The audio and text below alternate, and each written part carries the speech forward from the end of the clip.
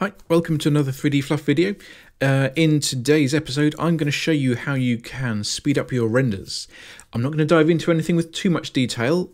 Keep an eye out for other videos if you really want to get a bit more deep down. But today, I'm just going to quickly dive in and show you how you can get faster renders.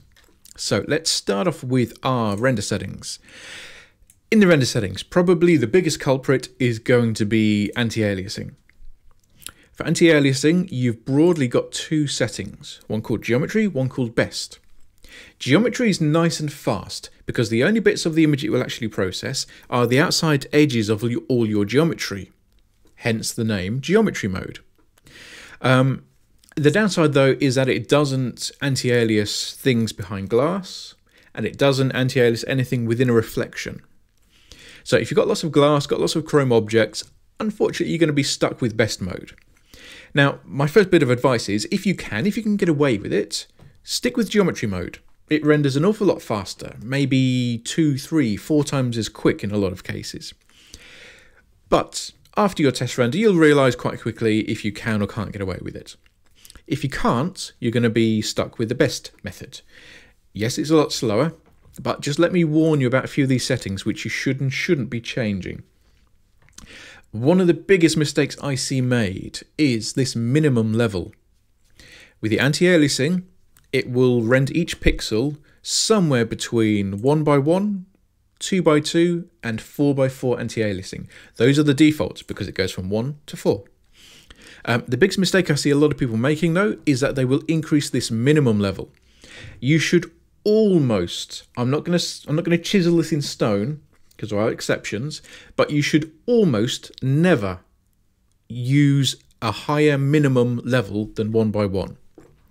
If you're rendering your image and it doesn't look good enough, and I'll tell you probably the most common thing where this happens is in the bottom of glass. If you're rendering an image, particularly of glass, this chunky bit at the bottom often has a lot of noise in, for example. If your image doesn't look good enough, change the maximum.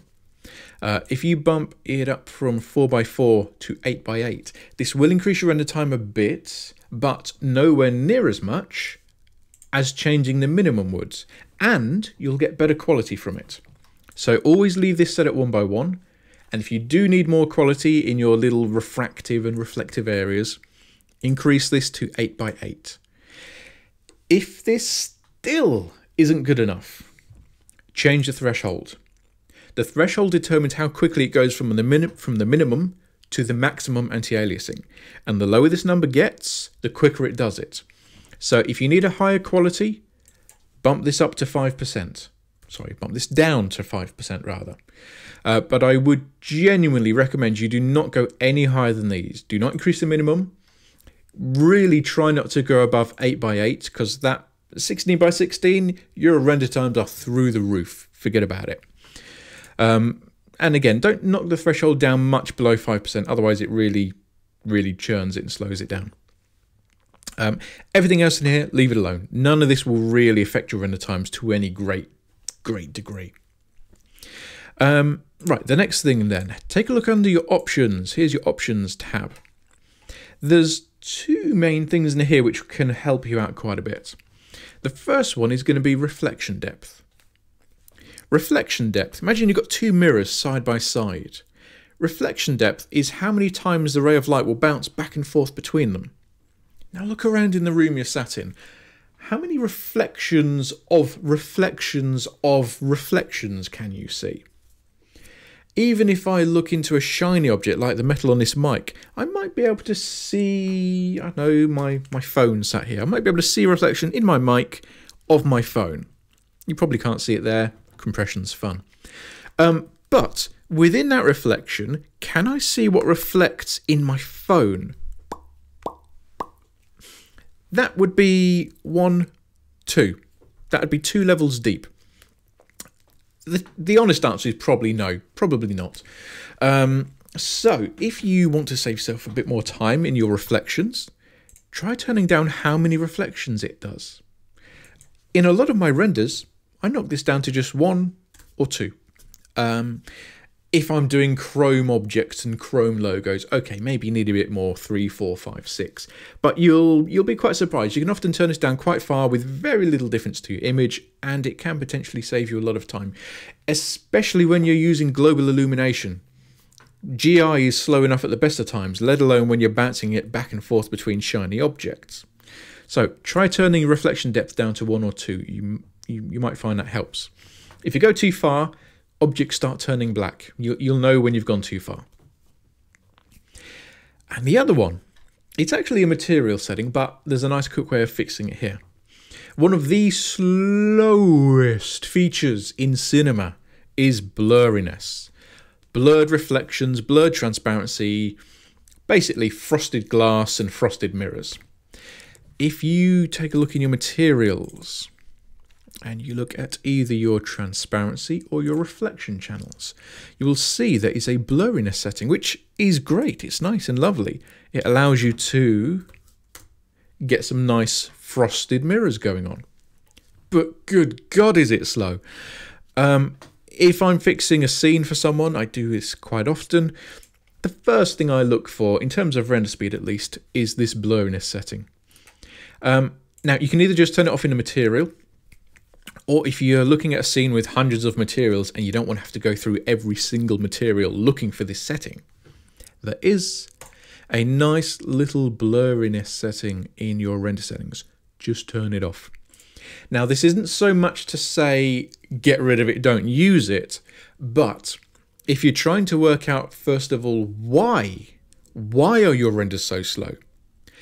A nice fast one is render the image, time it, and then render it again with the blurriness turned off and see if it fixes it, see if it speeds up.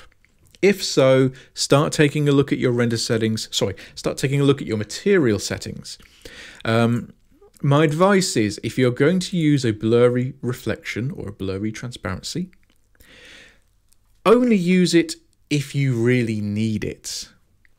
One thing I see happen time and time again is people will say, oh, here's a glass, you know what, the transparency on this glass, let's pop that in there, the transparency on this glass, it's not perfect, it's a bit of dirt, a bit of grease on it, I'll just put in 1% blur. You ready for this? Watch the little thumbnail in the corner here. I'll just make it larger so that you can see it a bit better. Okay, so here's no blur. And you can see the difference it makes even just rendering this little material preview. Okay, so make sure you turn off the reflection one because it does affect it even if it's turned off, because your transparencies have reflections. That's why it's so slow. Okay, so to process this little thumbnail probably takes half a second. If I pop in 1% blur, even this little preview sphere takes a lot longer to process. And can you see it? Can you notice it? I know there's going to be video compression, but it does virtually nothing for the object except boost the render times incredibly. So either use it on things where you're going to notice it, 20% blur, look at that lovely frosted window, or just don't waste your time with it. I just don't see that it's going to be worth the amount of time it has to your renders. So I should point out, by the way, the render speed is not much different between 1% blur or 100%. So don't think you're saving yourself render times by turning the setting down, because it doesn't work like that. It pretty much takes the same amount of time regardless. Okay, so let's see, that's anti-aliasing, reflection depth and turning off the blur setting. What else can I show you? Let's take a quick look into global illumination. Now, the first big obvious thing is don't use it if it won't make any difference. Oh, you're an idiot. I know what I'm doing. I hear you yell. Well, again, common thing I see. Someone will have grabbed themselves a nice text logo. They'll have thrown in a sky environment. And as far as the materials go, they'll have a bit of reflection for their text. Nice bit of chrome text. Keeping it classy here. And for the sky in the background, let's just grab ye olde kitchen image. So I'm just going to grab a surrounding HDR image for the background. So here's my lovely bit of text, my lovely, lovely logo, and we'll hit render. So this is with no global illumination. And again, another thing I see quite often is people will just turn it on. They'll say, oh yeah, global illumination, that's awesome, let's turn it on. Okay, let's see what happens, see what it does for us. So my first render here took 1 second, and with the global illumination turned on, you ready for this amazing, impressive difference? For the sake of doubling, quadrupling, and in some horrible cases having your render times 10 times as long, if you don't have any soft, diffuse surfaces, that is things which aren't shiny and reflective, it's rarely worth it. If you don't see much difference with it on or off, there's a slight difference in the highlight there, but you could change that by just popping in an extra light source. Don't waste your time with it. Okay, so that's my first thing. As obvious as it might sound, check if it makes any real discernible difference. If it just gets a little bit lighter or a little bit darker, just throw in another light source. Save yourself a lot of render time. Okay, but let's say you're not a complete fool and you are using global illumination usefully. I'm not going to dive into all the settings. There's quite a few in here. I'm just going to show you how you can quickly speed up your test renders and possibly even your final render. The main ones are, you're likely to be using irradiance caching. That's this IR mode here. What you'll find on your next couple of tabs are the sample settings and the irradiance cache settings. Quickly, at the top of this you'll see there are 2 presets with things like low, medium and high. So we've got one here for our samples, and we've got another one here for our record density. If you just want to quickly get your test renders done, and your test renders, you'll probably do 100 test renders and then 1 or 2 final images. Set them down to low. If you set these 2 bits here down to low quality, it won't look quite as good, but you know what? Your test renders will be 5, 6, 7, 8, 9, 10 times faster. When you get to the very final stage, then you can turn up your quality. Just turn it up to medium. I wouldn't recommend you go much higher than medium settings. High is very slow. But yeah, give yourself quicker test renders. There's no need to have the highest quality render settings for these. Let's see what else then. So global illumination, ambient occlusion, there's not much I can really tell you about that. It is what it is. There's not much you're really going to change to adjust the speed. Let's see what else. So there's nothing else which is going to make a huge difference. File formats and alpha channels, they don't affect it. Multipass, not really. There's nothing else under the options.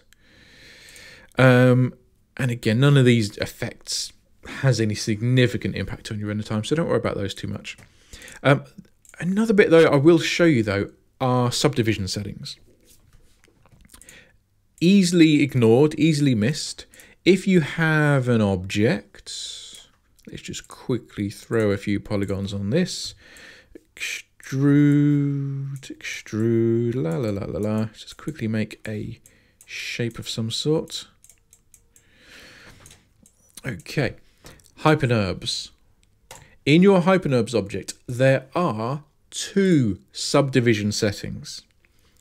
When you place your geometry inside the hypernerbs, oh look, it goes nice and smooth.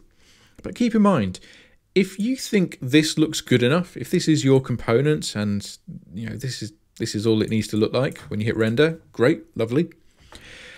Watch out. The subdivision setting, it uses a different setting for the editor, which is this, and a different setting for the final rendering.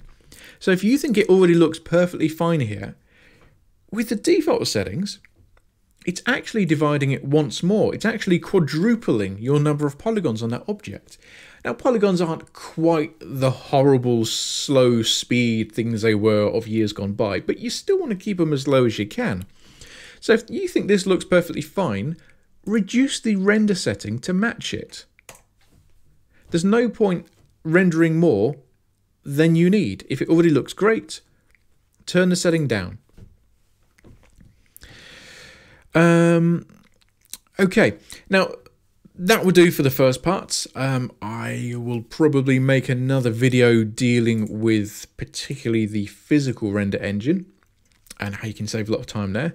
But for now, that's just a few little things which hopefully will save you a bit of time, clear up some misconceptions. I'll see you around for the next, so go watch some more videos, whether they're down there or to the side. I don't know what YouTube and Vimeo look like. Go find more videos. There's more stuff.